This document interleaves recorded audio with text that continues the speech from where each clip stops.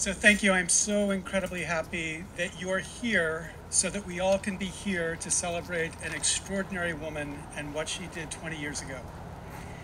I can say that I never met her personally, but virtually. When she ran for Senate, she called me and she said, "I want to be on your blog." And so for a month, she was the guest blogger on my blog as she answered questions about her campaign and about campaign finance reform. Now, in those days, I wasn't yet convinced that this was the only issue. That's what I think now. This is the only issue. What other issue could there be? If we don't fix this issue, there's nothing else we can do. So what other issue is there? I didn't think that back then, but I think it now. And in 2014, inspired by her and by my friend Aaron Swartz, who actually convinced me to take up this fight, we did a walk in New Hampshire. In January, we started in Dixville Notch. There were about 30 of us, and we marched all the way down the state, ending up in Nashua on Granny Dee's birthday. And I remember the night before we left, we were in a bar up in Dixville Notch, and it was an incredible sleet and snowstorm.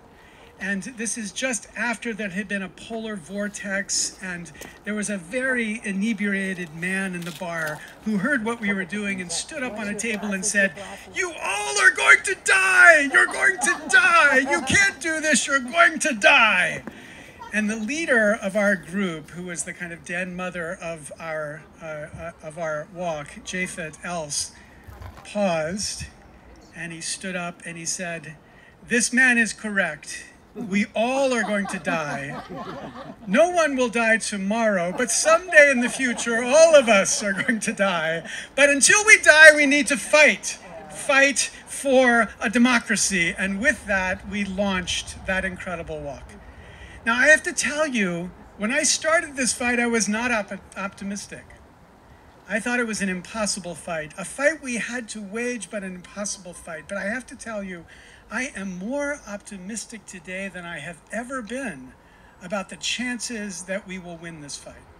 Not just because of the extraordinary work done by groups like American Promise that have rallied a really diverse, cross-partisan America to the idea of constitutional reform, but because we've seen real victories bubble up across the states. In 2018, there were more grassroots victories for fundamental reform, from gerrymandering reform to anti-corruption work to ranked choice voting, more state victories than at any election in American history, even in the progressive era. There was not this much energy, cross-partisan energy for fundamental reform. And that tells us something. It tells us that the people get it. Not quite the politicians yet, but the people get it.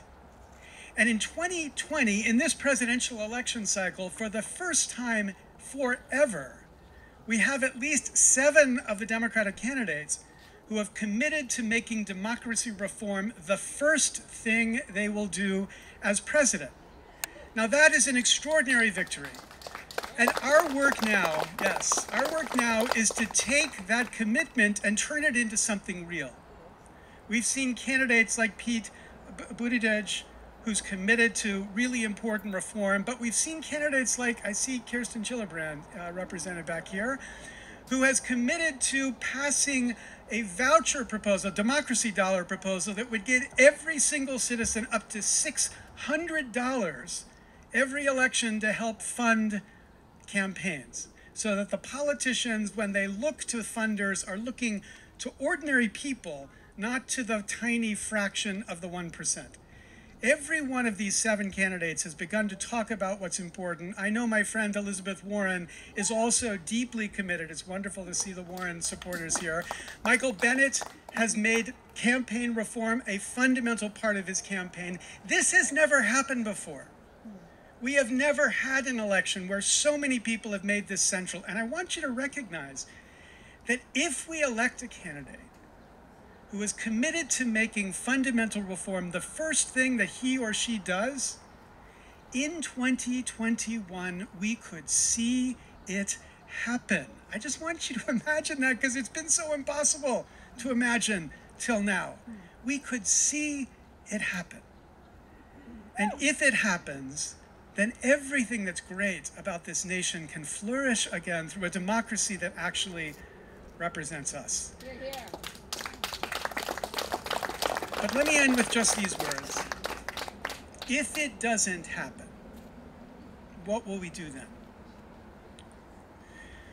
Almost 12 years ago, Barack Obama stood before the AFL-CIO and he said this: if we don't take up the fight to change the way Washington works, then real change that will make a lasting difference in the lives of ordinary Americans, will keep getting blocked by the defenders of the status quo. Now, when Barack said that, it was true. It is still true today.